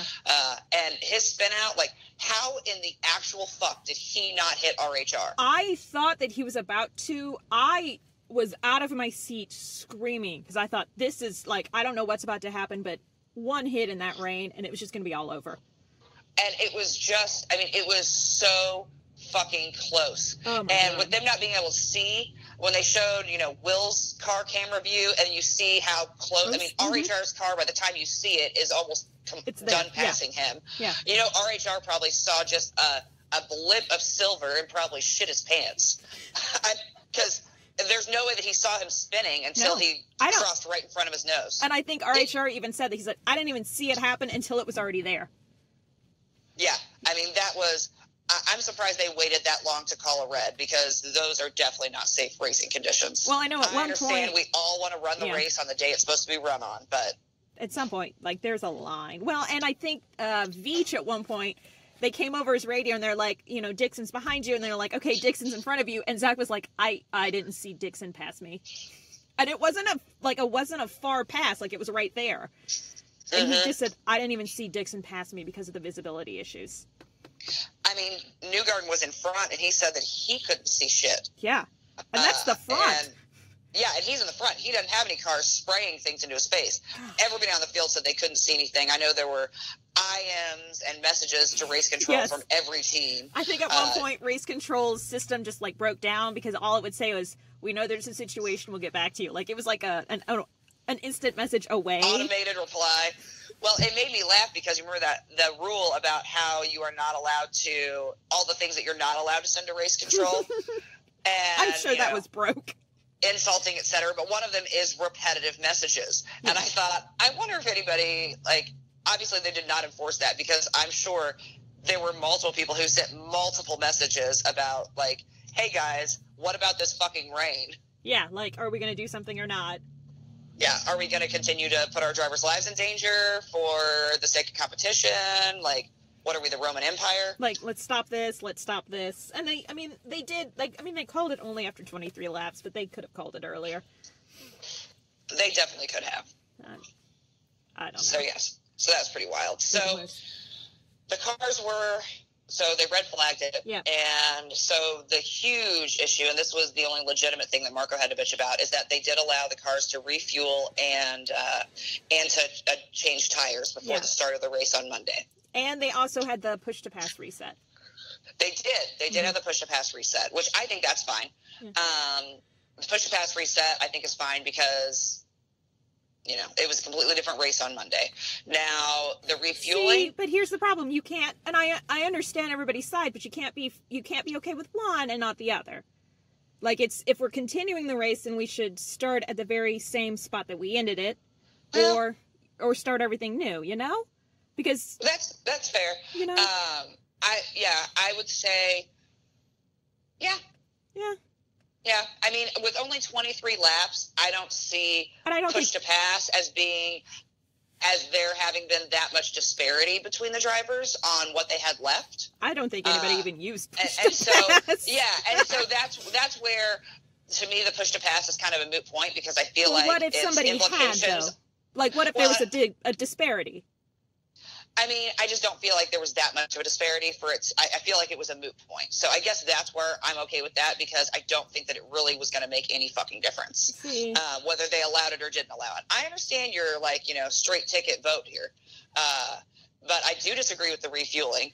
And it's an interesting quandary because I understand where they came from. I will say I understand now. I'm so glad I'm not in that position. That is the most unenviable position ever because... Oh, God, yeah. Because they couldn't lock the cars up like Texas and Jim ALO, and we retweeted the article because he laid it out perfectly. But you couldn't lock up the cars. The cars were unsecured, and so they were like, screw it. We're going to let you guys refuel and change tires. Now, what they didn't do was like Will's car, they stopped maintenance on it, so they couldn't try and fix it anymore. That is true because there is a hard and fast maintenance rule. Yeah. However, there is not a specific rule about refueling. I mean, there's technically the cars are supposed to be parc fermé. Yeah. And there's not one. And so the fact that there's not a place to do that at Barber, I think, and there were a lot of people that said, you know, why are we making an issue out of this now? Why was there not already a contingency plan? And I agree with that. You and I are both planners. Yeah. And so, again, someday maybe we'll take over race control and there'll be a new sheriff in town. Well, here's the easy fix. Lock up the refueling equipment. Exactly. I mean, exactly. You don't have to have a place for all the cars. Yeah. Lock up the refueling. I'm sure they could all fit somewhere and lock it down. Yeah.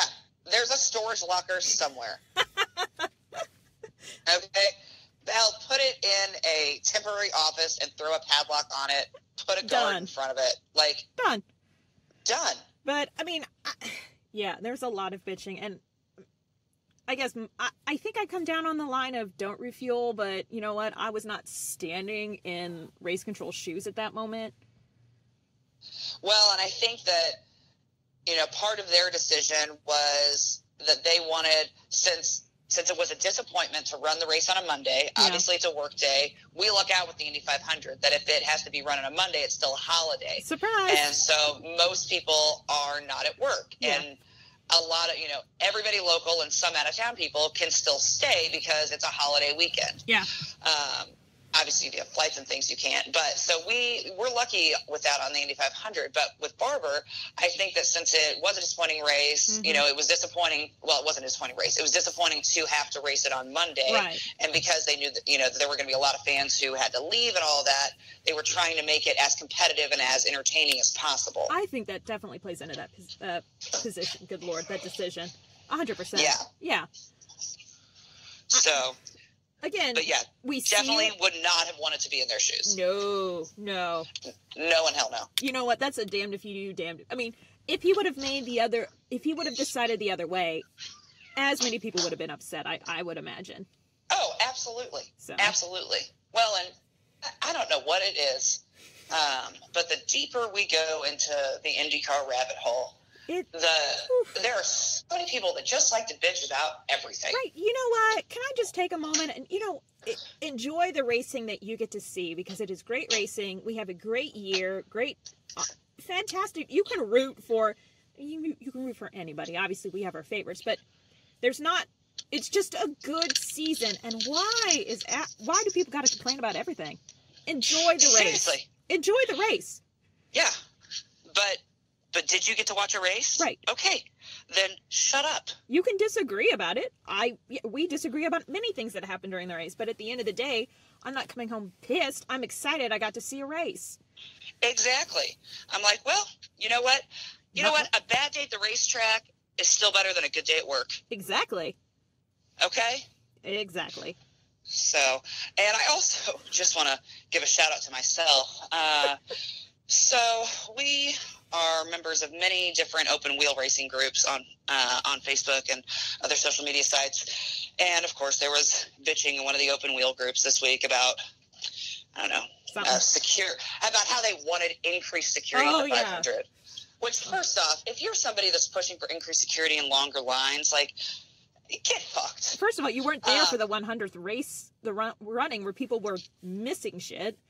Yeah, because they didn't get there early enough. So, First off, the IMS does an excellent job at security, 100%. and there's so much security that you're not aware of. Thank you. Because there's undercover and plainclothes officers. So calm down. Yeah. But it was this whole comment thread, and some guy and a guy commented that he didn't agree, and he made some joke about like. PMS. He made the PMS. Yeah, PMS, about how, like, you know, he'll have to get in touch with this PMS woman thing, because he's like, I have too much fun at the Indy 500 to find something to bitch about. He's like, maybe I'll have to get in touch with my PMS woman thing, you know, and complain.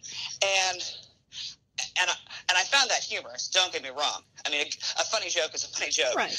But I did comment back, and I was like, I do just want to point out that not a single woman has complained. Yeah. All men complaining in this thread. I was like, I just want to point out, I was like, not a single woman has complained about anything, so maybe it's a man thing. Yeah, maybe. You ever think about that? Yeah, this whole PMS woman thing. Nope, it's not. That's not a thing. No, I think that you just want to not accept that you like to bitch about things. Yeah. So if you want to complain, that's fine. Like, accept it, own it. Yeah, I mean, that's fine, but don't be like, I'm like a woman. Nope, you're just cranky. Nope, because the women, we're not bitching. We're not, so. Anyways. Day 2. Yeah, and then we got started yesterday, and that was good shit, until... the rain came back! Well, until the rain came back. Well, but, so, ZCD, Zachary Clemon-DeMello... And Spencer. Drove like a bat out of hell. Oh my God, it was fantastic driving. It was fantastic driving, but he had contact with Piggott. That was an amazing contact. They got tangled up, slid at least 2 turns, got untangled, and they both continued the race. Damn right they did. I mean, kudos, boys, kudos. Yeah, like, well done. Yeah. They were like battling it out. Yeah. And then they continued to battle into the next turn, and yeah, it was wild. It was I mean, and I love that they both like made contact, and then just kept on going. They're like, all right, well, let's keep doing. And then I do want to point out that I think one of the coolest things for the race was that after they threw the green or yellow flag, so they weren't allowed to work on Will's car at all And then once they threw the flag, you know, they got it going, and he was back on the racetrack within about 15 minutes. Yeah, they actually got that fixed a lot quicker than they thought they were going to be able to. I mean, kudos to his team. Absolutely. Although he did not finish the race. What happened with that? I think they had another mechanical thing. I couldn't quite find that out. Yeah, because I know that they were going out, you know, and the announcers talked about, like, you know, what's the point if you're, you know, 20 laps down or whatever, and basically the resounding answer was knowledge. Yeah, and, you know, based on the mileage of the engine, somehow it would play out that they wouldn't get a new engine until halfway through May, or, you know, not when they wanted that new engine. Gotcha. So that, that makes sense, too. Engine strategery came into play. I didn't even think about that, but that makes sense. Yeah, because they've got, max number of hours/miles. Yeah, I think it's like 50,000 miles or 20,000 miles, maybe. I'd have to look. I don't know. Rain came back. And which screwed up Dixon's fuel game that we talked about. Because everybody was, you know, this one stop versus two stops. Yeah. And so a lot of guys were trying to just do one stop and play that fuel game, and then it got wiped out. And Rain bitch slapped that idea. Rain said, "Nope, we're playing by my rules." Yep. So the two-stop guys ended up having 3 stops. The one-stop guys ended up having at least 2. Yeah. But then, had the rain not come, I bet Dixon would have podiumed again. I think so.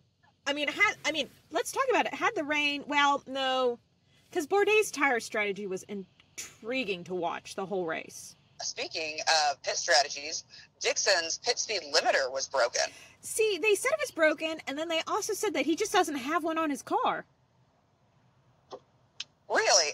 I think that everybody has one on their car. Because I know that they were giving him RPMs. Because they don't typically have miles per hour on their car, or kilometers per hour, because it doesn't matter. Right.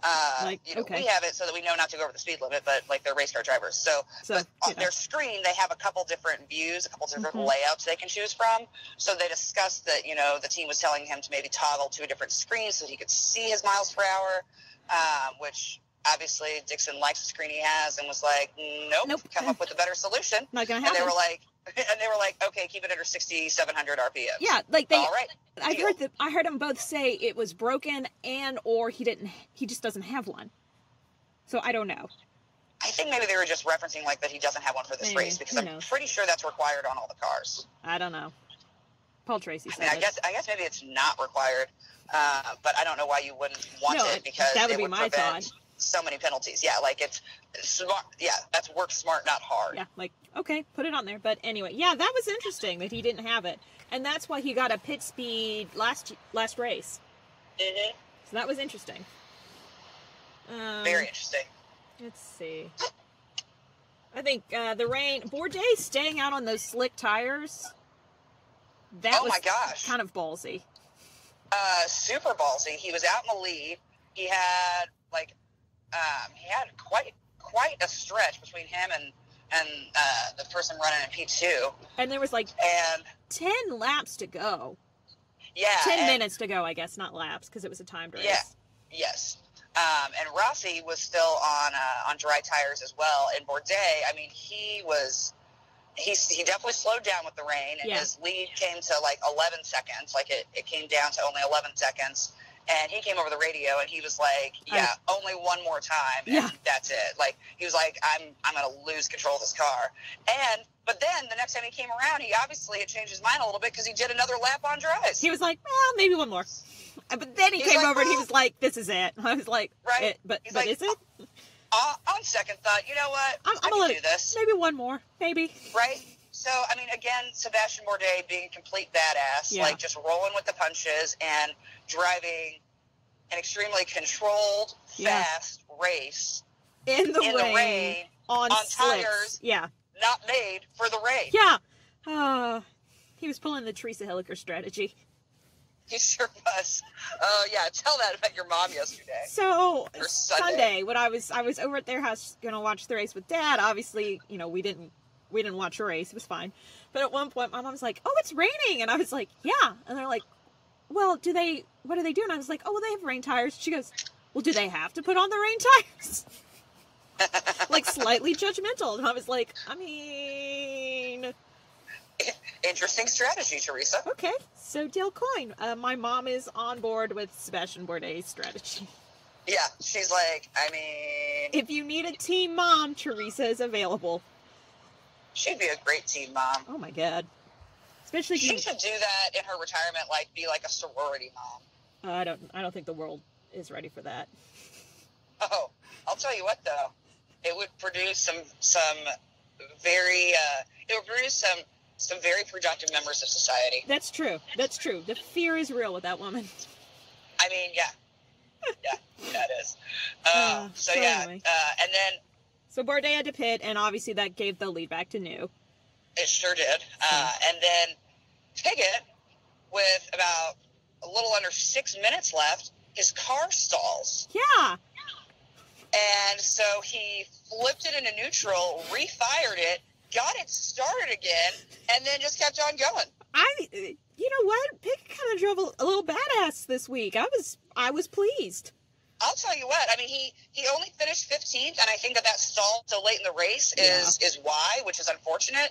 But yeah, like, I mean, he drove like a beast with the contact early on, and then, I mean, refiring the car and getting it started again. And I also want to point out, the car was going uphill. Yes, in the rain. And so, in the rain, and anybody who has ever driven a manual understands the struggle the hill of the hill. Yes. And everybody, their first time driving a manual, kills it going up a hill, and then you have to restart it on the hill and try to get out of first gear. Yep. And it is not easy.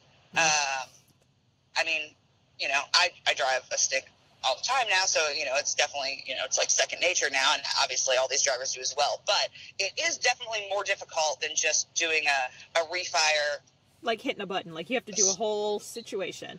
It's a whole thing. And to flip it into neutral, I mean, and that's also, I mean, he knew he was going to be losing exponential speed because he had no power and he was going up a hill. But yeah, managed to refire that car and get right back on. That was amazing. I mean, somebody needs to, I hope that boy got a huge high five. Like, that might be my favorite move of this race. He got the Ed Carpenter bro head nod, probably, which is a lot coming from Ed. I think he got the handshake, pull it in for a hug. Oh my, that's saying a lot from Ed. well, I think also because, you know, when he did have contact, he didn't ruin the car. Yeah, he did not ruin the car. Yeah, so he got a bro hug for sure. He did. Yeah, that's true. With the contact, he got the bro hug. He definitely did. So yeah, I think that, to me, that was very impressive. That was, yeah. Yeah, I'm excited to. I mean, I've not been super excited about Spencer Piggott. Yeah. I mean, I don't dislike the kid. He's just, he's there. He's just there, yeah. But that, to me, I was like, okay, I'm gonna have to keep my eye on him because that was. I mean, that takes some skill and confidence. It does. Only his second year in. Yeah. So there you go. Very impressive. Very impressive. So Joey New won. He sure did. The announcers commented at one point, you know, oh, he's got fast hands. And watching the race by myself, I was like, yeah, he does. Because I never pass up good innuendo. Oh, yeah. Even by ourselves. Even by ourselves, yeah. And then I just laughed at myself. But yeah, so it was funny. The last couple laps of that race, he kind of had to reel in the speed. They were like, maybe. I mean, he had a hell of a lead, but he just is always trying to do better. Yeah. And I think that's a testament to him as a driver and why he has done so well, why he did so well last year, why he continues to do so well this year, is that he is just trying his hardest always. And, you know, his strategist had to come over and be like, listen, you know, there's only a couple laps left. Like, you're just racing against yourself right now. Yeah. Tim Centric said, whoa, calm down, buddy. Let's not ruin it. Let's not stick it into the wall with 3 laps to go. Nobody wants that. Nobody wants that. Wickens had a solid race as well. Yeah, he came in 4th, so that's not bad. Per use. That's become his norm. Yeah, poor guy. Yeah, and then at the very end, Dixon and Bourdais really battling it out for 5th. Yeah. I mean, Dixon kept trying to pass him on corners, just couldn't quite get there, couldn't pull it off. And then, yeah, it was basically like a drag race down that last straightaway. In the rain, and I was like, oh, guys. Whoa. I was literally, like, on my feet yelling. Yeah, it was one of those moments. Oh. Yeah, that was wild, which, of course, Bourdais got in 5th, Dixon came in 6th, which screwed me out of points because I picked Dixon for the top 5. You did. I sure did. Got screwed on that, but yeah, that was pretty awesome. And I'll tell you, so they talked a lot about Zachary Clemendemello Sunday. Sunday a little bit, and then Monday. Yeah. But I'll tell you, another rookie that they did not talk about that I think ran a solid race and actually finished better than CCD is Renee Bender. Yeah, he did a good. Actually, all of the rookies. Nope. They did fine. Yeah. Sorry. They really did, yeah. Bender came in 16th. Clemendemello was 19th. Yeah. Which is funny because that's also his car number. I know. It's kind of nice for me to write stuff like that because it makes me feel better about myself. Yeah. Right. Jordan King was 14th. Gabby was 17th. Mateus was 12th, so. Yeah. Well, Gabby's not necessarily a rookie, but he's also not seasoned. It's so weird. They call him a rookie, but I'm like, is he really? Well, he's a rookie weird for a full-time season. Yeah. But at the same time, you're like, I mean, like, yes and no. So I think that about sums up the race. So speaking of Gabby Chavez. Oh my goodness. Talk about, Simon Pagenaud was mad, quite displeased. Yes.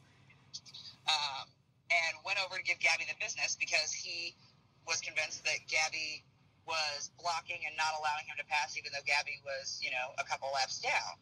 And Pagenaud finished 9th, which is definitely not as high as he wanted to finish. Right. And it's just, he didn't get to race, he only got to race into turn 1 last week. Yeah. Hashtag thanks, Ray Hall. And so he went to Chavez to give him the business and tell him, fuck you for not letting me around you. And Chavez was like, go fuck yourself. Yeah, get the fuck out of here. He let him talk for a minute, and he was like, what are you talking about? He's like, I let plenty of people around me. You weren't close enough to pass. That had you been, I would have let you around me. Mm-hmm. And Pagenaud gave him some more lip, and he was like, get the fuck out of here, man. Like, he's sitting on his pit box, and Simon just walks up, and then Simon says a few more things, and Gabby had a slew of, I don't know, maybe 30 F words, which really endeared him to me. I was like, he's moved up on drivers that I would want to hang out with. On the driver list. Yeah. Although nobody really noticed, at the very end of the video, Pagenaud quietly under his breath says, fuck you.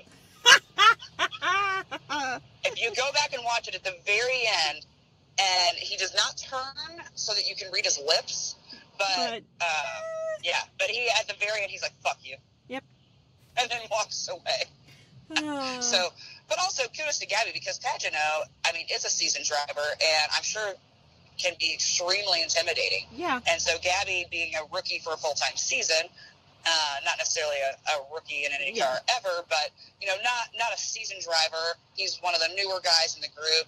And typically you would think that, low man on the totem pole would kind of back down and heed whatever somebody else is saying. But he was like, no, you're wrong. Get fucked. Yeah. So. And I love that, standing his ground. Nice. Good on him. So. Oh. Well, we didn't do too well this week either with our personal picks. No, I picked Newgarden for top 10. I should have picked him to win, so I got a point for that. You got a point. That was it. Was that it? That was it. Pagenaud you had for first, Dixon for fifth. Yes. Yep. Yep. You had King for first out. Didn't happen. That's all right. I got 0 points, so it's almost like last week where I got 1 point and you got 0 points. Yeah, no, it was a bad week for you, that's for sure. Yeah. I'll tell you what, though, my fantasy Indy car did fantastic, though. I did fine in everything else, but not in ours, so. Yeah, I had Newgarden, Hinch, Dixon, and Bender. And so I had 1, 3, and 6, and then 16. So yeah, that 1, 3, and 6 on Newgarden, Hinch, and Dixon did very well for me. Yeah. So, yeah, I mean. And your fantasy team did very well this week too. Yeah, I'm second in the overall standings on the one I'm on. So, but not in our personal one right here on this podcast. Nope, we are not doing well on our personal one. But you know what? We're going into Indy, so it's fine. that hometown It's advantage fun. kicks in. We'll get on the roll. I'm done. Like, we'll be fine. Hell yeah. I'm trying to win the family bet 2 years in a row. I'm trying to go back to back. That's impressive. I'm going to try and pull an Alio. There you go. Well, white flag, and what you got for white flag? Yeah, I think we should white flag. Again, I just want to say, check out the Mutt Strut if you have a dog. Yep, Do it'll it. be fun. Do it this Saturday. It's fun. It's fun times. And if you don't have a dog, or if you have a dog and you just don't want to do it, check out our video because it's fantastic. Check out our hype video. I was concerned where you were going with that. Yep. No. Check out our hype video. It's good times. It is fun. Yeah. I'm just excited. We got 2 weeks to the IndyCar Grand Prix. Yep. And then we've got the Indy 500. So it's about to be a real busy month for us, but it's my favorite time of year. And the closer we get to May, the bigger the shit-eating grin gets on my face. So, Yep. So yeah, I'm pumped. I'm just pumped. Oh, yeah. Wait, what about you? Yeah, I mean, basically the same vein. Starting Thursday, I think it just kicks off for us. We got Thursday, we got Saturday, Monday, Tuesday. Like, let's go. Absolutely. And this Thursday is Behind the Wheel, which we've been promoting on our Twitter. And I think you put some stuff up on the Insta as well. Yeah, I tried to hit it on everything. So if you're local, if you're around town, come to Behind the Wheel. It's this Thursday, April 26th. We're going to go, there's a stop, it starts at the Lara Car Factory. You can learn more about IndyCar. You can network, so bring your business cards. It's about $30 or $33 somewhere in there. Yeah. But well worth it. Definitely. Well worth it. Yeah. And we're going to go to 1911 Grill. And I believe Foyt Winery is the stop as well. So it's going to be a good time. 21 and over only. Which means it's if you're more than 21, we'll see you next year. But yes, that means there will be alcohol. So there you go. Race cars, networking, and alcohol. Ta-da. Yeah. Trifecta of winning. Yep. All righty. So yeah. All right. Well, let's wave that checkered flag. Thanks for listening. See you guys.